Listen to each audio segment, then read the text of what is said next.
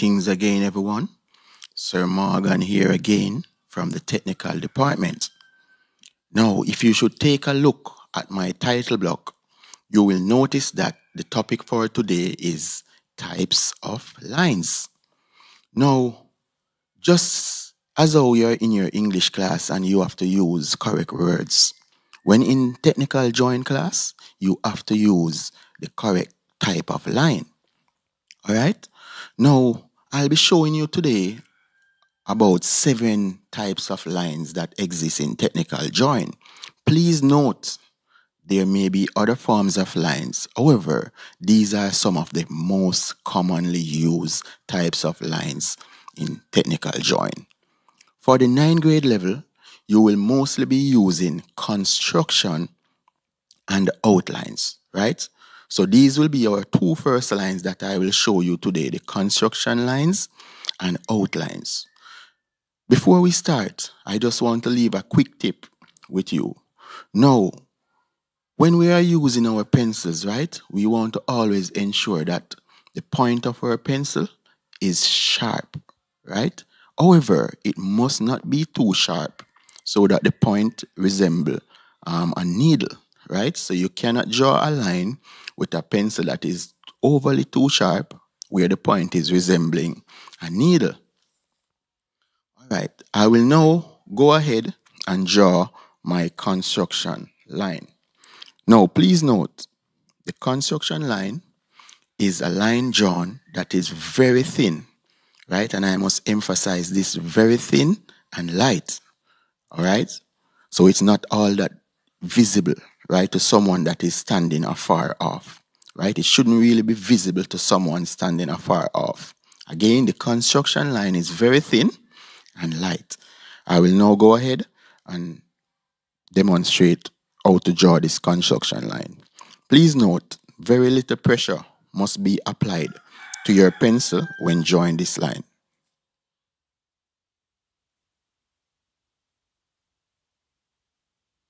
All right. I'm not even sure you will be able to see this line, right? But it's there, very thin and light. Now, the second line that I want to tell you about or to teach you about is called the outline. Now, the outline is a line that is thick and dark. Now, outlines are used to highlight margins and visible edges or surfaces, right? So outlines are used to highlight margins and visible edges and surfaces. All right? Now, the outline is thick and dark. I will now show you how to draw the outline. In order to draw the outline, you must now apply pressure to your pencil, and you will use a different pencil, right? So the first line we drew, it was done using the 6H. We are now going to be using our 3H to draw our outline.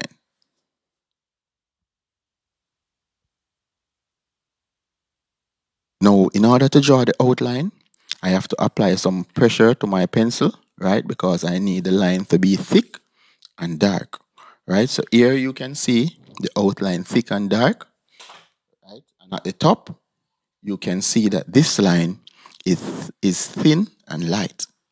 Now, when we are drawing our lines, we should always remember to have our blade of our T-square, right? The blade of our T-square, this is this section, firmly against the side of our drawing board, right? Because we want to ensure that lines are always parallel to our horizontal lines are always parallel to our title block, right? And that will ensure that our work is neat when we are finished. Okay. The next line that I want to focus on is called dimension lines. Now, what are dimension lines? Dimension lines are lines that are drawn very thin, and also they consist of arrowheads. So dimension lines, they are thin, and they also have arrowheads at both ends. Now, they are used to show various measurements of an object. So dimension lines, they are used to show various measurements of an object. Again, they are thin lines with arrowheads at the ends. So I'll now demonstrate how to draw a dimension line.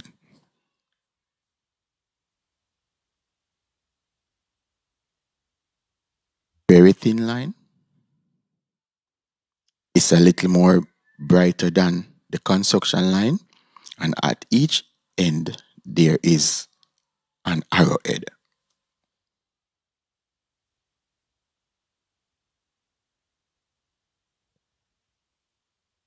So I'll now be, trying to get my arrowhead at the end of the dimension line.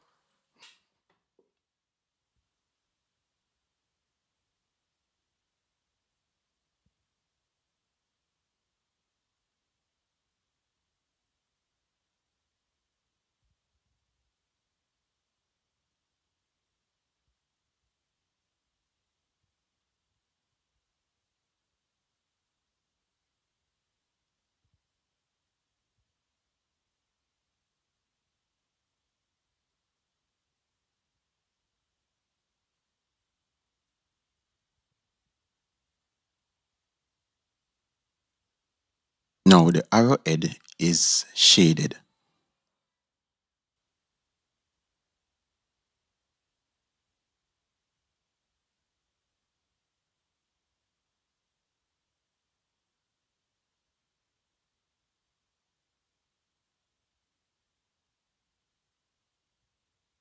Right, there we have it, our dimension line. Now the next line we want to look at is called the hidden detail line. Now this line is thin and it consists of short dashes. Now it is used to show where there is an existence of a hidden edge or a hidden outline, right? So the hidden detail line, it is thin, it consists of short dashes, and also it is used to show the existence of a hidden edge or hidden outline. I will now demonstrate how to draw this line. Now we are going to try our best. We are not going to do measurements, but we are going to try our best so that the lines will have even length. And the spaces between the lines will be of the same measurement. We are not going to take any measurement. We are just going to try our best to achieve even spacing and even length of our line. I'll now go ahead and do so.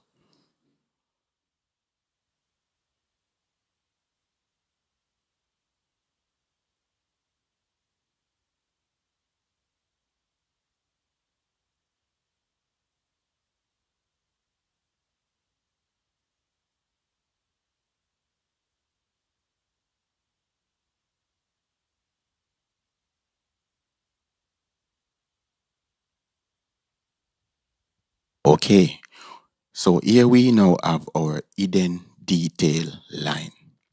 Okay, the next line we want to look at is called our center line. Now, the center line is a thin line and it consists of long and short dashes, right? It is commonly used to identify the center of circles and arcs. Again, our center line is a thin line. It consists of long and short dashes, and it is commonly used to identify the center of circles and arcs. I will now go ahead and demonstrate how to draw a center line.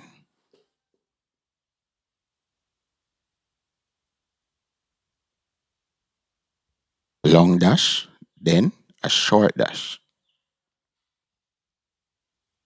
Another long dash, then a short dash. Another long dash, then a short dash.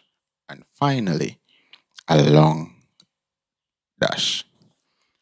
There we have our center line, right? Another line that we want to look at is called a cutting plane line, right? Another line we want to look at is called a cutting plane line.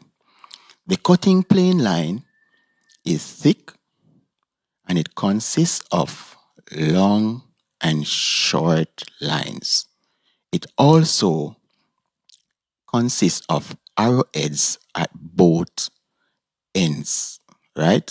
It also consists of arrowheads at both ends, right? Now, these arrowheads are terminated with at a 90-degree angle. So the arrowheads will be at a 90-degree angle. I will now go ahead and show you how to draw the cutting plane line.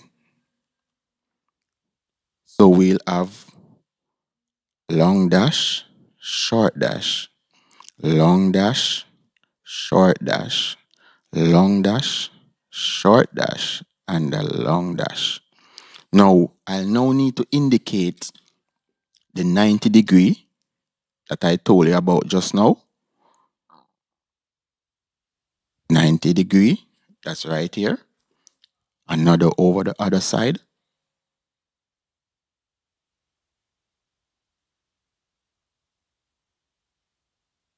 And the arrowheads will be at the top.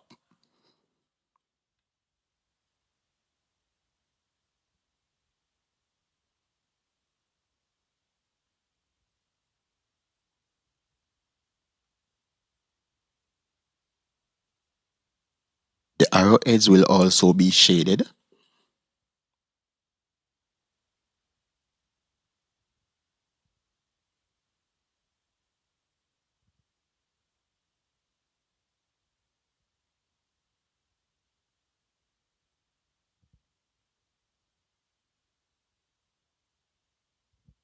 Okay, so now we have our cutting plane line.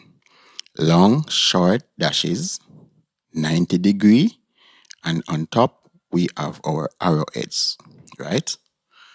Okay, the final line I want to look at today is called our long break line.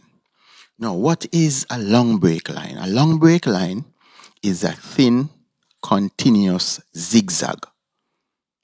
Again, a long break line is a thin, continuous zigzag.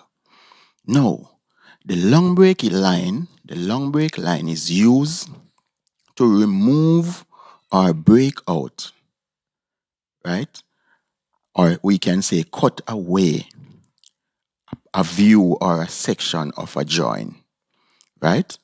It is used to remove or break out, or we can say cut away a section of our drawing. I'll now go ahead and indicate this long break line, which is a thin, continuous zigzag.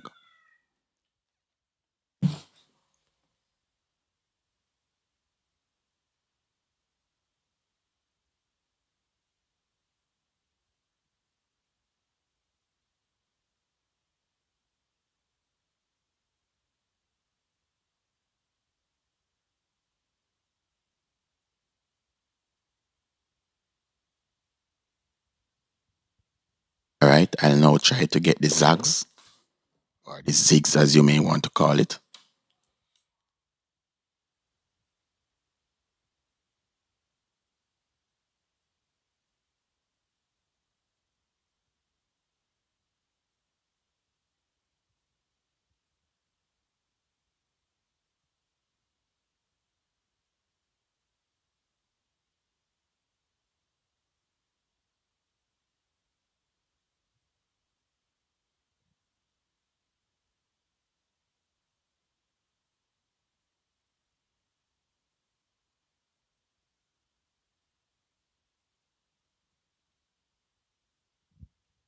Okay, so there we have it, our long break line. So today, we looked at about 7 lines. The first line is a construction line.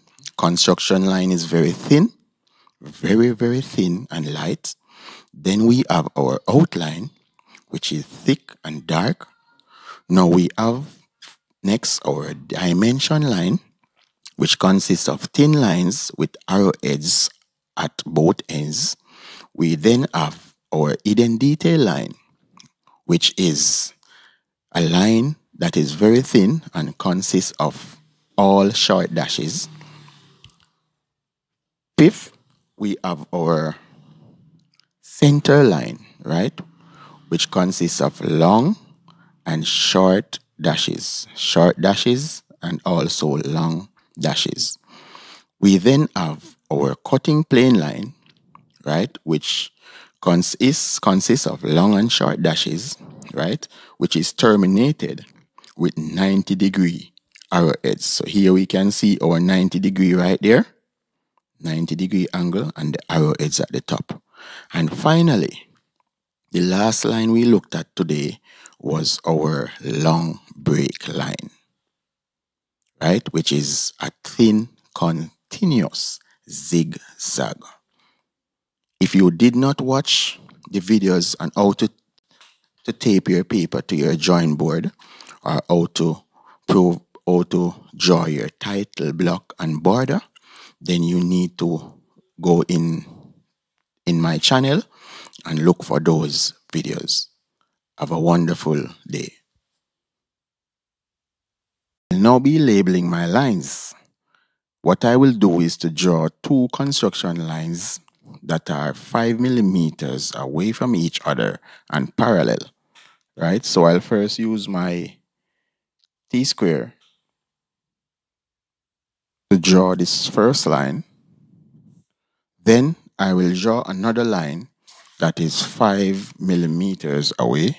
So I will now use my set square to measure 5 millimeters. Now I indicated on my paper with a dot that I can see. Then I will use my T-square to draw another line that is 5 millimeters away.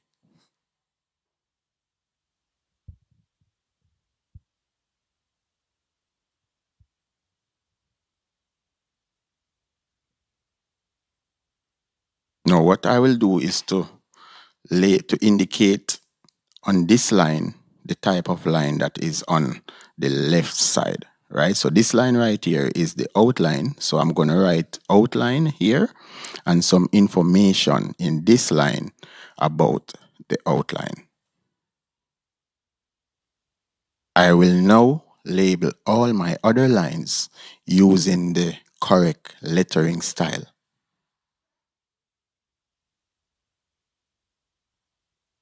So now I've finished labeling all my lines.